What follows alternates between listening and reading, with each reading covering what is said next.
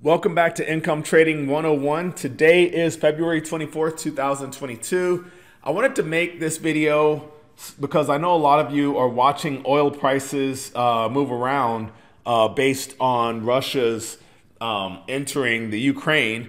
And you might be wondering how you can take advantage or even trade that oil market. Some of you don't like to trade futures or don't have access to futures contracts. So one of the best ways to do it, or another option as well to do it, is through United States Oil Fund ETF shares. So you can see we had a gap open, had a high today of $70.24, and we're back down to $67.93. But even at $67.93, that's still up $1.68 on the day. So let's go ahead and do the way we always do and go ahead and take a look at moving averages. So I'm going to throw out 3 moving averages and switch them up. I like, once again, if you guys have seen these videos, I like looking at the 10-day, the 20, and the 60. I use the 10 as my sort of buy signal. The 20 is going to be my sell signal. And then the 60 is just sort of a little bit of a historical perspective. Because I always want to know where things are relative to where they have been. So you can see all year long, oil has been moving higher. It started back in early December, and we've just got a straight movement up. Obviously, a gap higher today is going to keep this market going strong. So still looking bullish, even though today shows a big old red candle. We'll see if it ends up, I don't know if you guys look at candles much at all, but we'll see if it creates a wick or just like right now, a straight solid bar. Should be very interesting. So I would expect it to pull higher and create a bit of a wick before the day is over. That's on the daily side. Let's look at the switch down an hourly for those of you who look at shorter term patterns. And this tells a much more complete story. So look at this gap that we saw, big gap move higher. And it really has been moving lower since then. And there have been some wicks here as well, which can be an indication of where pricing is going to continue to head. Obviously, right now, with that gap higher, it should be, it's definitely going to be bullish on the hourly and on the daily charts.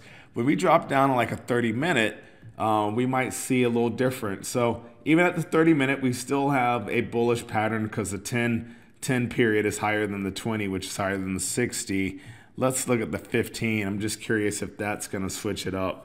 So at the 15 point, you have price actually moving lower than the 10. And price action itself is between the 10 and the 20 period. So we'll see if this heads lower or not. Very, very interesting. We're going to kick this back out to the daily, get rid of these moving averages, and jump over to a little bit of a MACD just to see what momentum is doing. I don't expect a whole lot from this right now. This is all going to be very bullish. It's been bullish since back here in December, and we're seeing how like when both the MACD and the signal line crossed into positive territory, that definitely was bullish, and it's really just staying in that overbought area, and it can stay up here. There's no period, there's no limit or max to the number of days a market can be overbought or oversold.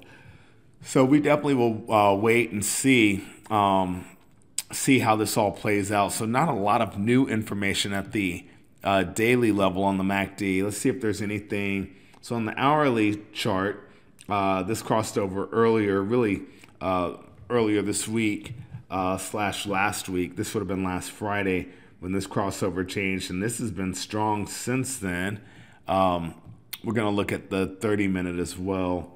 30-minute shows a little bit more volatility, but still very much above the zero line. This crossed over last Friday as well, and has just been it crossed here the MACD and the signal line, but then both of those went positive on Monday. And have been, or really that would have been Tuesday because the market was closed on Monday. So for President's Day, so since Tuesday, we've been in the positive territory in the overbought area, but it doesn't look like we are fully selling off just yet. So not as much news on the MACD front. Let's just get down to just some old school, graphing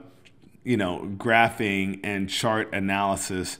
I'm going to get rid of this. I actually want to throw up a channel because this tends to be really what I like to look at the most. And it's these channels. You start looking at that. So there was a day when we were below this channel. So we had this over here. And then you can see pretty much going from point to point, we get most of the data within that channel, within this price movement up. And we finally poked out the top of the channel today. You can see this up here. So that's very, still very much bullish. You would see on the low end of the channel, we would expect pricing somewhere in the $65 range.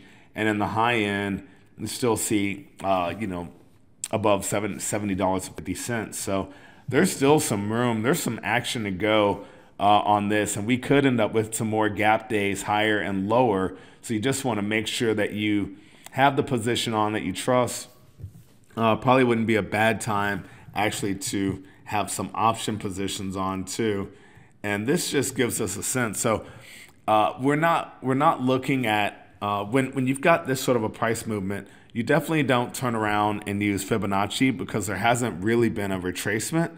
But you can see, like you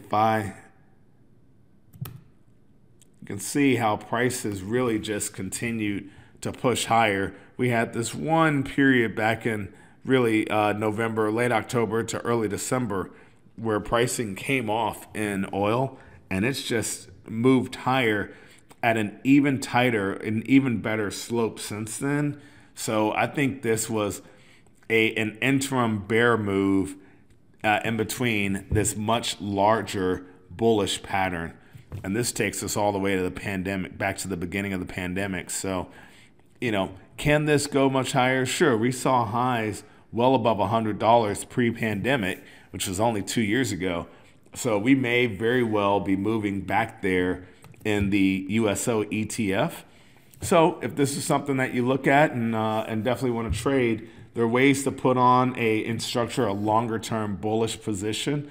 Like I specifically like looking at call spreads, or even just buying leaps or calendar spreads where you own the far out, the leap option, and you can sell the shorter term, the interim options against it to finance the whole position. So anyway, that's it for USO today. Thank you guys so much for watching.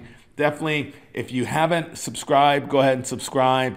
And I took about a 6 or 7 month hiatus from making videos on this channel, mostly due to some a few disagreements I had with the platform. But I'm kind of through that, and I'm happy to be making videos again. So thank you guys for watching. If you have any questions, feel free to leave a comment. Otherwise, expect another video soon. All right, take care.